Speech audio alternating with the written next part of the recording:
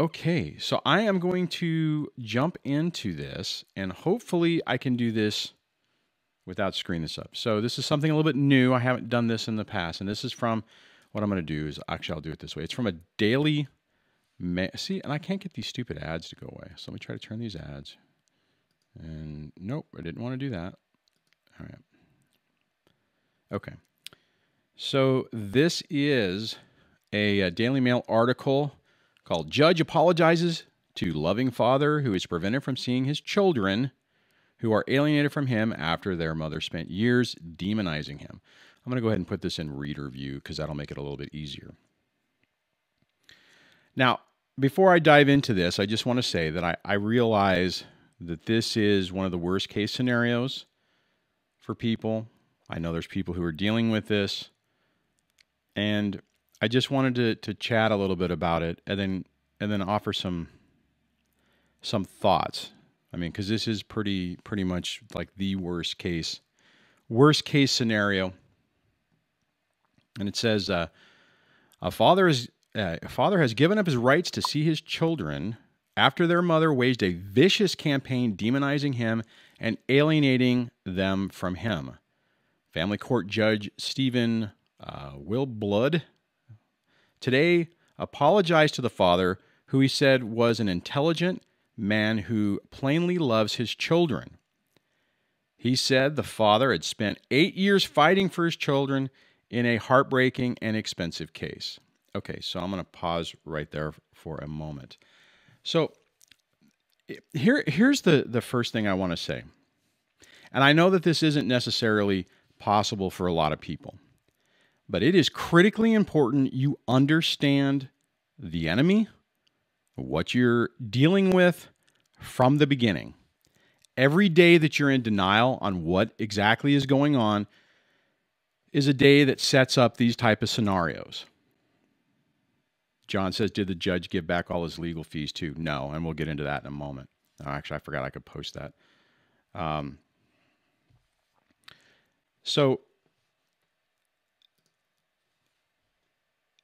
It's tough because if you don't understand what you're dealing with, you're going to be scooting on down the road. Okay, let me back up. I was having a conversation with a friend of mine who's getting ready to go through this. And I mean, I can see the writing on the wall. And he was saying, well, my potential ex says they're not going to fight for custody. It's 50-50. Why would they say that if they don't mean it? And what I said to them, and what I will say to all of you, if they can keep you naive, if they can keep you lulled into a false sense of security, and then spring their trap on you when they end up, or when you all end up in family court, it's a strategic move for them. Nothing to see here. Everything's fine. We'll work it out. Work it all out. I've seen that happen to a ton of people. Hell, on a certain extent, it happened with me. The difference, let's see. James says they love to do that, which is absolutely true. Thanks for hanging out with us today, James. Appreciate it. And so it's one of those things that we have to get to people in the early parts of this so that they understand. And I think it's only common that people think, well, this isn't going to happen to me. This isn't that story. They're not like that. Nobody, they're not going to alienate their kids. They wouldn't even dream of doing that to their own child. And then, as most of us know and have experienced, you get into the fight, you get your sucker punch, and then you're trying to come back from that. What I would say, or what I would encourage people to do, and this is what I did. I mean, I was absolutely naive. I absolutely was naive. I didn't want to believe that I could be in one of these situations.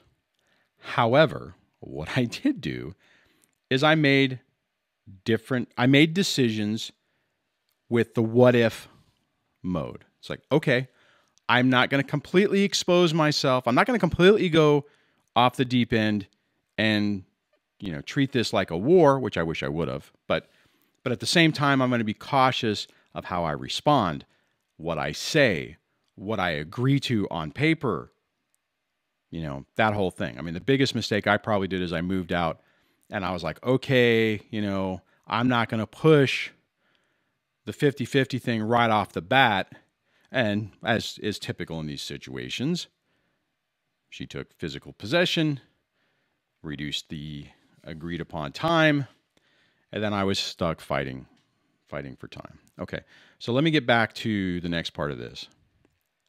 And the judge, then it goes on to say, and in a scathing attack, Judge Wildblood blamed the mother, pointing out her children would suffer long-term harm as a result of her bitter actions.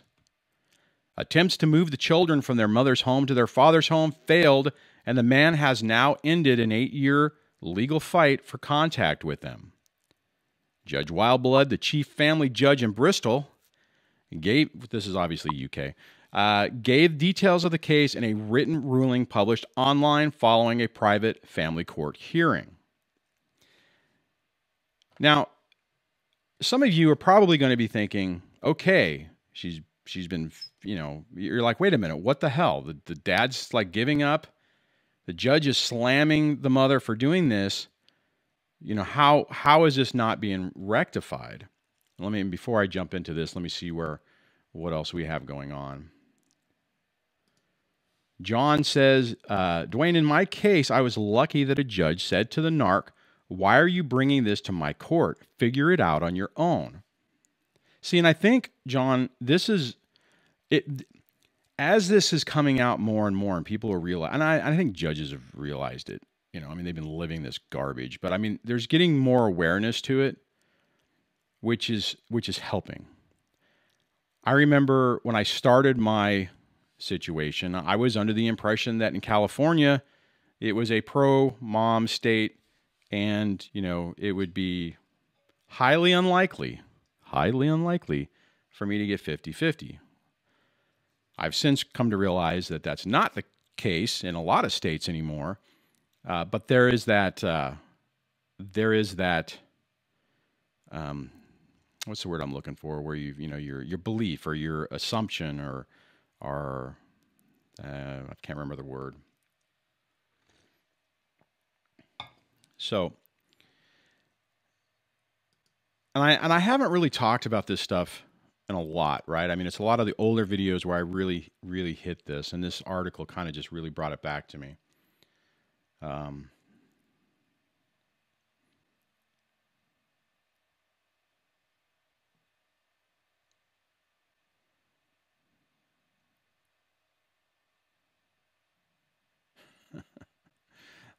Lyle says, I have a trick to find out if someone is loyal to you to keep your privacy. It's obvious, I'm sure you know what it is. I know what it is for me. It's like leak just a little bit and see what they do with it. All right, let me see what else we got. I'm trying to catch back up. Okay, so I'm gonna jump back into this. See, I need to scroll back up. Now this is where it even gets more frustrating. The judge said a psychiatrist involved had suggested that the woman had allowed or possibly encouraged the demonization of her former partner. He said the family court could not be identified. Wait a minute. He said the family could not be identified, has not said how many children are involved or given their names, and has not said where the hearing was staged, but said the public should be made aware of the case. He said it was an example of how badly wrong things can go and of how complex cases are with one parent alienates a child from another. Now, okay, so I want to get back into the second part of this. And see, in a lot of ways, the narcissist, I'll just say it that way, the narcissist or the toxic person in a divorce has nothing to lose. Nothing to lose. because they can play these games, and if they can get a favorable ruling from the beginning, get people to believe them, you can get into a situation like what this is at. And I mean, and effectively what this is saying is, because this person has damaged the relationship with the kids so much, the professionals are now saying, well, it's wrong what they did, but, oh well. It'd be harder for the kids to rip them from this, which is really messed up. I mean, it kind of irritates me even thinking about it, because the idea is, well, the kids are basically stable. Even though they've been turned and they hate this other parent now, it's better for them, the kids, just to live in that environment. Are you effing kidding me?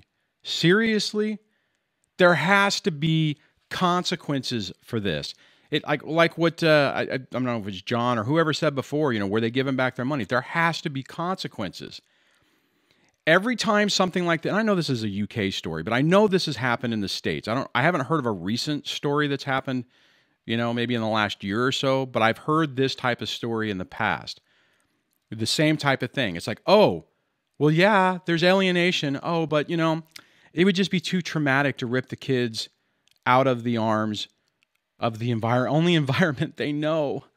And oh well, dad hasn't been in, or whatever. The other parent hasn't been with them for so many years that it's a moot point at this point, which is not true, right? You are completely setting. I mean, I know that they don't want to unless you're behind in child support, then they'll throw you in jail.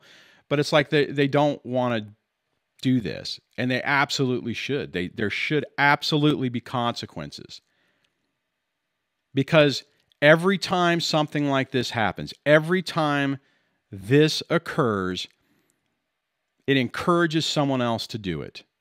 It encourages someone else to say, well, what the hell? I'll roll the dice. What's the worst that's going to happen?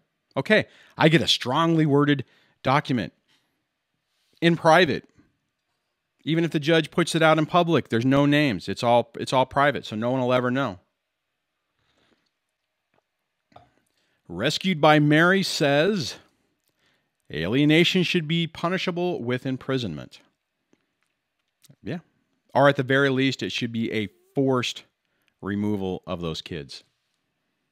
But, I mean, either way, those kids are screwed. They're damaged, they are completely damaged.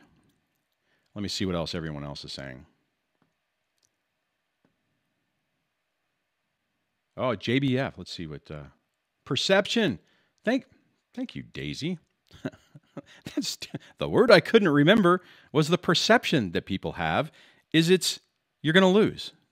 I don't know how many times I've heard people say, if you're the guy, well, typically they use a different metaphor, but if they say, if you're the male, you're going to lose. It's just automatic. That is, maybe there's some truth to it, but if you go in thinking that, you've already lost, right? I mean, if I would have went in and said, well, why am I even going to try to spend a bunch of money to save a relationship with my kids? Because I'm going to lose. Everybody knows it. I'm a man. She's the woman.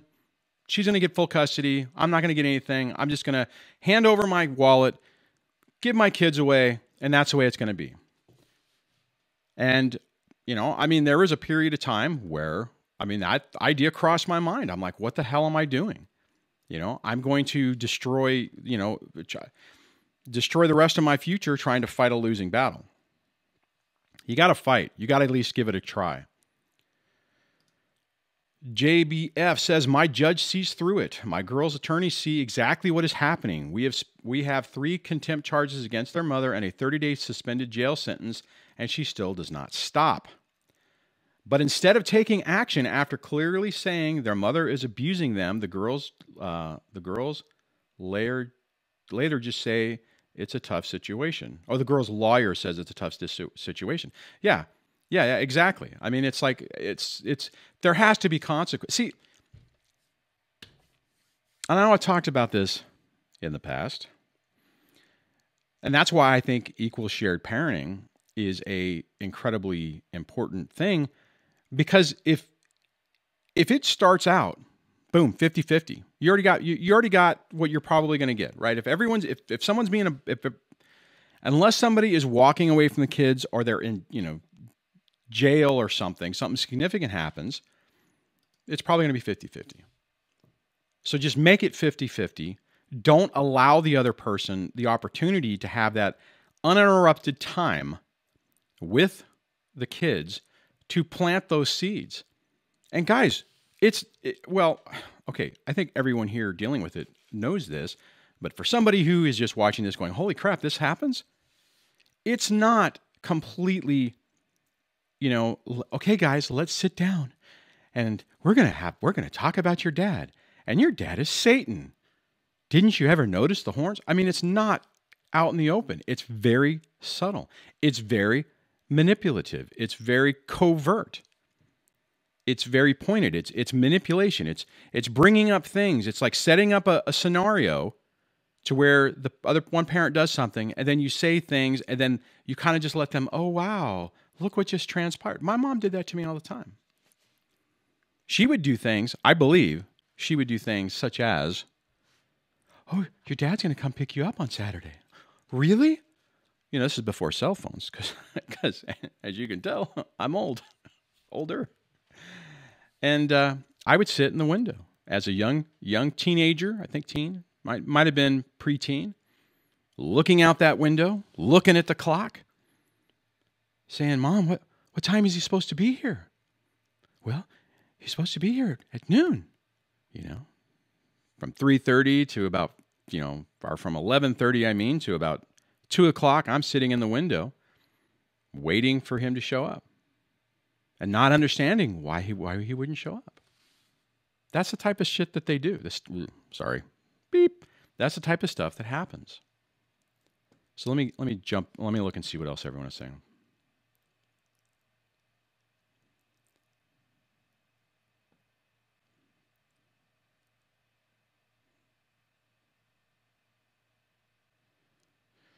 Oh, this is a good one. Lyle says, I said to my sister, don't tell my ex, but I'm going to Canada. But do not tell anyone else. See if Canada comes up from whom. That's pretty funny. It's sad you have to do that, Lyle, but that's, yeah.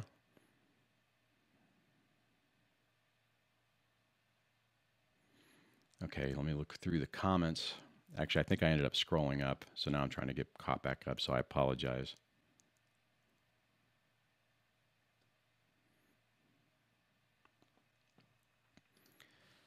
John says, Duane, keep in mind that the lawyers are loving every minute of this and enable and lie to women, to both parties, to do this. What I mean is that they'll also tell you, oh, no, they won't, we'll get you 50-50 and this won't happen. And then once they take all your money and you're out of money, it's like, oh, well, sorry. Sometimes, you win some, you lose some. Anyways, enable the lie for women to do this. My ex-narc ended up with an empty bank account and the kids are going to hate her now. Yeah, it's a disaster all the way around. And it should, and creating a situation where kids equal control and equal money is a recipe for disaster. How in the hell did no one ever, did they not see that? I get the perception that, the parent runs away and they're a deadbeat. They don't want anything to do with anything. And that's not right to do that to someone. But that's, I don't know how many times, does that even really happen that much anymore? I don't know. Okay. Yes, it does. There's people on the channel who I've heard about this from, but yeah, it's completely messed up. All right, let me get back over to, so this is where it just gets even just more tragic. Judge Wild Blood added, no professional has suggested that there is anything about this father that renders him unsuitable to have contact with his children. Quote, there have been consistent recommendations throughout the 8-year history of these proceedings from a wide spectrum of professionals that contact should take place between the father and the children. All professionals involved in this... Okay, I didn't realize I could do that. All professionals involved in this case have concluded that the mother has alienated the children from the father. Judge Wildblood said the children would have nothing to do with their father or his family. So it wasn't just the father that was erased, it was the entire side of the family. And I know this is incredibly common, unless that toxic ex can manipulate your family to choose them. And then they will let them do things. It goes on to say they would not acknowledge cards or presents, expressed unjustified and illogical complaints about his letters, and had false memories. Oh my God, I think we all can relate to that one, of how he had behaved towards them. I still get that today. I still get where every once in a while it's like, oh, I remember it this way. Like, what? I mean, I laugh, but it's not a laughing matter. It's just one of those things where, it's part of a coping mechanism. And we'll get into that as we get through this. Let me see what else we got going on.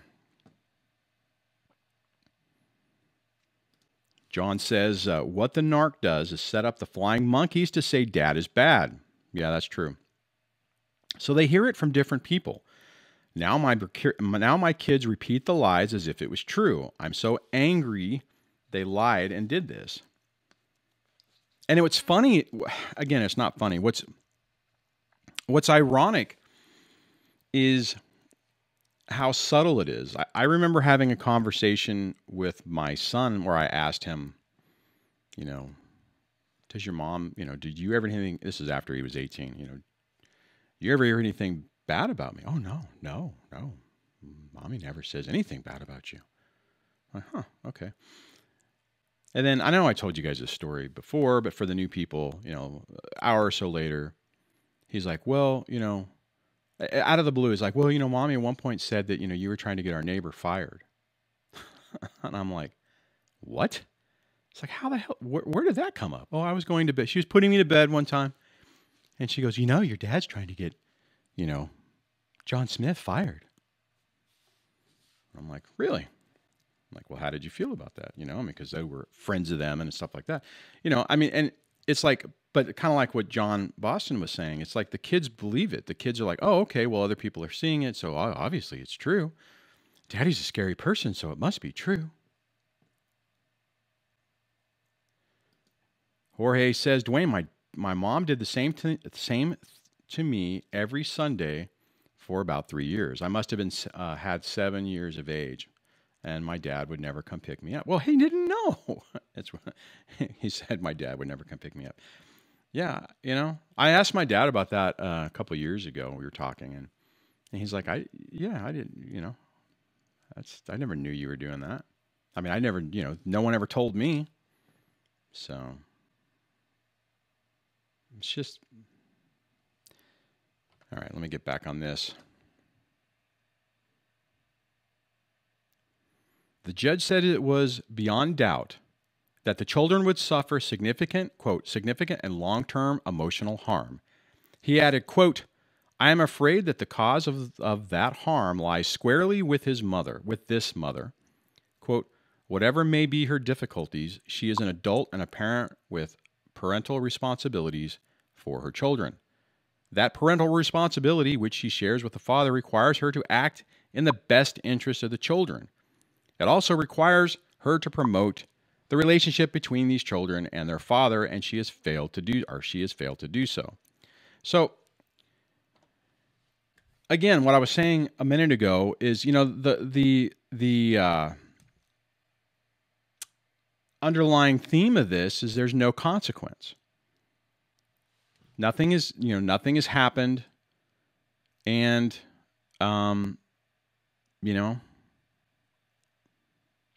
it's just frustrating. Now, I will say there's a second part to this article. Let me just scroll down, where it says,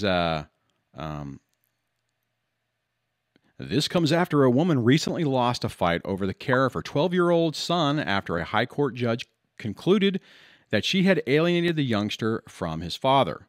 And this is what I think needs to start happening. The boy, who has been the center of a family court battle between his separated parents for most of his life, was living with his mother. But Mr. Justice Keenan decided that the boy must move to live with his father after deciding the woman had alienated the boy from her ex-husband. The judge says the boy was suffering emotional and social harm because of his father's absence. He outlined details of the case in a ruling published online. Blah blah blah blah blah. Okay, so that's what now that is what needs to happen. There needs to be a consequence, right? Because and the sad part about it is then you have people who are trying to do the right thing who aren't alienating, who can get caught up in this. And I remember seeing an article or a news article a couple of years ago in California where moms were protesting one of the I think it was in Los Angeles Superior Court about their ex-husbands getting custody of the kids and the catastrophe on that. And it's like, you know, here's the okay, so let me just throw this out here. Here's the reality. If you're dealing with somebody who is toxic, more than likely, unless you're fighting with them for custody, they're not going to see the kids. They're not going to waste their time. So let's say, for instance, you get the 50-50. You do the presumptive 50-50. Everyone gets 50-50. Support's set 50-50, yada, yada, yada. It's 50-50. More than likely, a toxic person who doesn't really give a rat's crap about the kids will see them either that amount of time, or they will, what's more typical is they'll just, you know, oh, well, I have to work. I have to go out of town. I have a meeting. You know, can you just get the kids? Can you just get the kids? Can you just get the kids? I mean, and this happens for both men and women. I've had women say that this has happened with their exes, and I've had men say that that's what their ex, the mom, is doing. You know, I mean, it's a pattern type behavior. The problem is that, let's say in that situation, what you have to do in that situation is you see your kids, and when they're not seeing it, you go, thank God they're not seeing the kids, and you don't do anything. You don't go run into court saying, you know, well, it says 50-50, but, you know, it's really, you know, 99-1, and, you know, I want more money, because more than likely they'll come back and they'll say, oh, no, and then they'll push it. I remember, I know I've mentioned this story before, but I had a friend of mine from work who had basically full custody of his kids. Mom was doing her own little thing. And I was so angry at the time. And I'm like, wait a minute, you're still paying child support and you have full custody? And he's like, yeah. I'm like, that's messed up. You know, that's bull. You shouldn't be paying her money. That's crap. You know, she should be paying you, you know, whatever. I was still angry and bitter about my situation. And what he said to me, and I think this is a very good example of what I kind of deal with this channel, is that there's things I put out there that I know are difficult concepts for people to hear or to understand, because I remember it, like in this conversation, he said, you know what? I'm not going to do it, because if I do it because of the money, she'll ask for more time, and it's actually better for my kids because I can provide them more stability while she's gallivanting around. Sure, I'm paying for her to go hang out and go do stuff with her boyfriend, but in the grand scheme of things, it's better for the kids. And I didn't get it. I did not get it back in the day. I get it now. I absolutely get it now. And he's absolutely right. It is the hardest thing to be able to do. And it's tough. But anyways, so that's my thought. That would be the best case scenario. Now I want to get into, before I do that, let me just highlight this. JBF, thank you so very much for the super chat. Thank you. It says, JBF says, thank you for your channel. It has helped me over the years to keep perspective. Well, thank you. And thanks for the contribution. I really appreciate that. So thank you very much.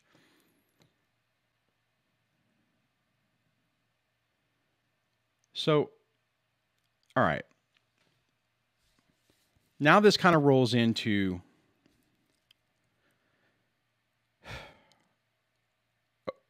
all right, I hit at the beginning. You have to hit this early on. You have to be, you have to know what battle you're in as quickly as possible. You need to be able to pivot as quickly as possible. You need to make sure that you don't put yourself in harm's way. The topic I was mentioning a moment ago, or with the person I was talking to in real life, they need to have an understanding of the damage that this person can do to their life. There's already little comments that are coming up about, emotional abuse and domestic violence and stuff like that. And I think one of the best pieces of advice I got early on from this from my brother, who was in law enforcement. He's retired now, amazingly enough. And he said, look, because when I filed and I'm like, oh crap, I can't afford to move. I can't afford to go anywhere. I'm going to have to stay in the house. And he's like, you're an idiot.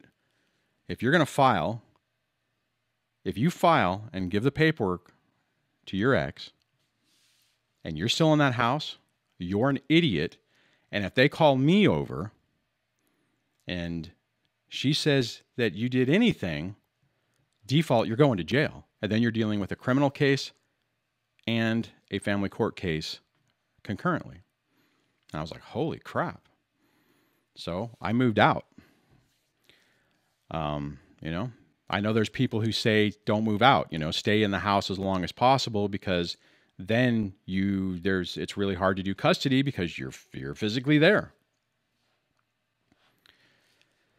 But you have to understand what you're dealing with. You have to have an open mind and be realistic about the risks. But then what do you do whenever, like in this situation, this person fought 8 years? 8 years this father fought. And he's now given up, or he stopped.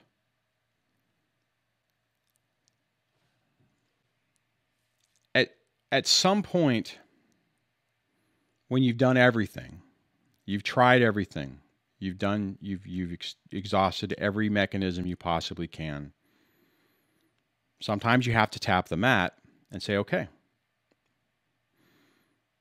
And in my mind, you have to, continue to be on the planet and just... See, I know in my situation, I did okay, right? In retrospect, I did okay. I got 50-50. Didn't feel like okay. I'll tell you this. Whenever I quote unquote won and I was divorced and I had 50-50, it did not feel like a victory. It felt like I got run over by a truck. But one of the things that helped me persevere through this was just that you are not thinking to the ex, you're not going to break me. I am not going to give up. I'm not going to crawl under a hole. I'm going to tread water until this family court crap is over. And at the time I was angry, and I'm like, and I'm going to watch you freaking hit the wall and burst into flames. And that kept me going for the longest time. I'm like, you know what? It's just a few more years, just a few more years, just a few more years. I mean, I was just angry and bitter. And that anger and bitterness actually kept me going. It's like, I'm not giving up. I'm not going to run. I'm not going to, throw everything away. I'm going to hunker down. I'm going to survive. And, I'm going to, once this is over, I'm going to drive up in a brand new Tesla Cybertruck or, Jeep or whatever, and rub it in that you did not destroy my life. All the while thinking she destroyed my life. I think at some point you have to get to the point, if everything fails, that you say, you know what? It's wrong. These people are effing evil. There's no reasoning why. The only reason, okay, the short answer on the reason is this.